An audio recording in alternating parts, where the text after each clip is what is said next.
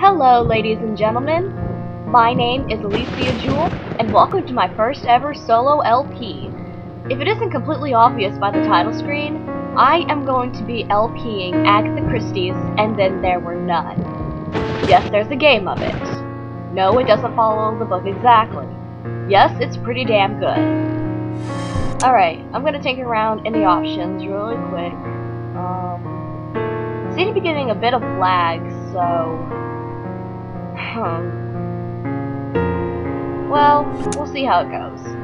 If lag gets too bad, I'll mess with the options a bit. If you guys have any suggestions, just let me know. But okay, without further ado, let's get this party started.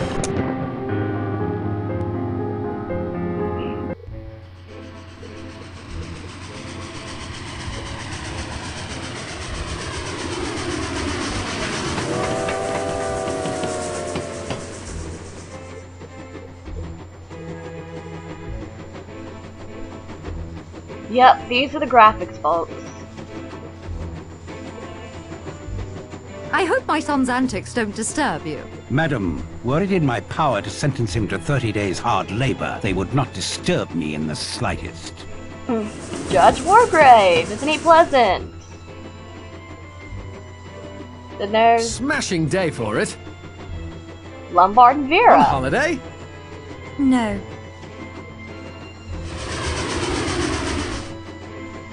Then there's Emily Brand and General Leslie. Mackenzie. It isn't true. Oh, beg pardon, ma'am. Miss. Yes, of course, yes. Have to be, wouldn't it? Right. And...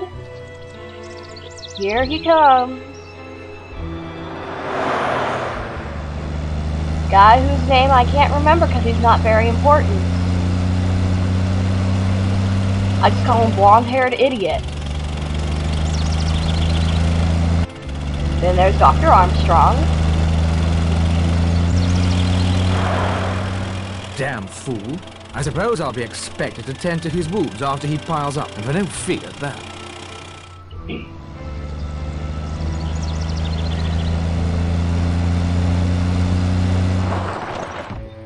There's some guy I don't know. Apparently they're making some kind of deal. I still don't quite get what this is, to be perfectly honest. No one injured, at least. No apparent damage to the cars. Young fool must lead a charmed life. I'm sure it's explained and I just didn't bother to check it. Anyway, there's Blore. He's not exactly my favorite. That's the lot. My money's on the servants. The servant's usually always the guilty one in the end. Yeah, as you can probably tell, these graphics aren't the best. Even for a 2005 game. They could be a lot better. Welcome to Sticklehaven, ladies and gentlemen. I'm Davis, the Harbour Master.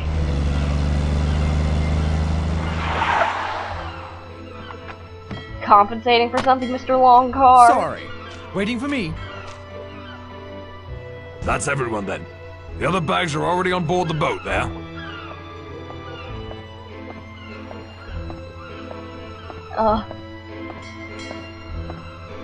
Blimey. It must be him. In the flesh. All set, Nericot? Ready, sir. Right. I'll leave it to you then. Sea's calm. Should be a pleasant crossing. If you leave now, there's a squall coming. I can smell it. That's never a good thing, ladies and gentlemen. Storms are never a good thing. And if you can somehow find a storm that's a good thing in any story, well, that would be pretty damn awesome. Why is it called Shipwreck Island? Well, the weather can turn nasty quickly. There are many submerged rocks, lots of wrecks hereabouts, and that big rock at the tip is said to resemble a beached schooner. The locals call it Ship Rock. You're not from around these parts, then, Mr. Narracott? No, sir, I'm not.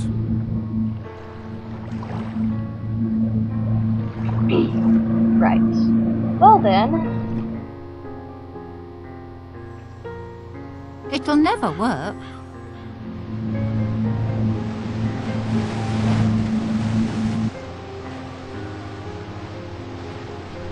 If you would be so good as to follow that path up to the house, my wife will show you to your rooms. I expect you'd all like to freshen up after your journey. Where's Fred? Under the weather. I took his place. You'd be the brother then. I see the resemblance. Will you help me with the bags? Yes. I've been hoping to get a look at the house.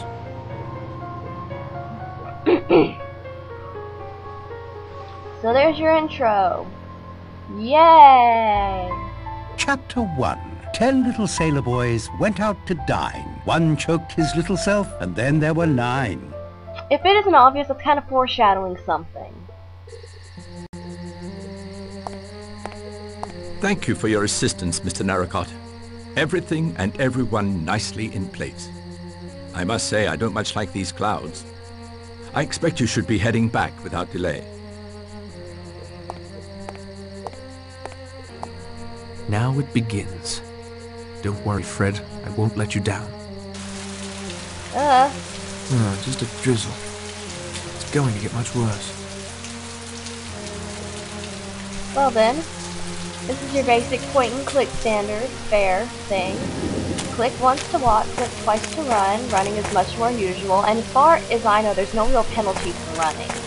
There's no really, like, energy thing or, like, sneaking around. I'm pretty sure that you could run through the house in the dead of night and not get caught, but I haven't tested that yet, so don't quote me on it. And that's a bad thing right there. Someone wrecked my boat. Fred won't be too happy about this. Nope. Okay then. Well, that was pointless. Moving along now.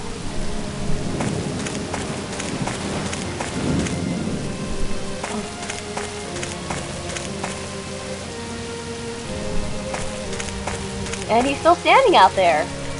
Well, okay. Mr. Narracott, why are you still on the island? Someone scuttled my boat. Scuttled? Wrecked, you mean? But who on earth would do such a thing? I intend to find out. But that means, who will come for us on Monday? Unless this storm lets up, no one. Dear me, dear me. Come in, come in.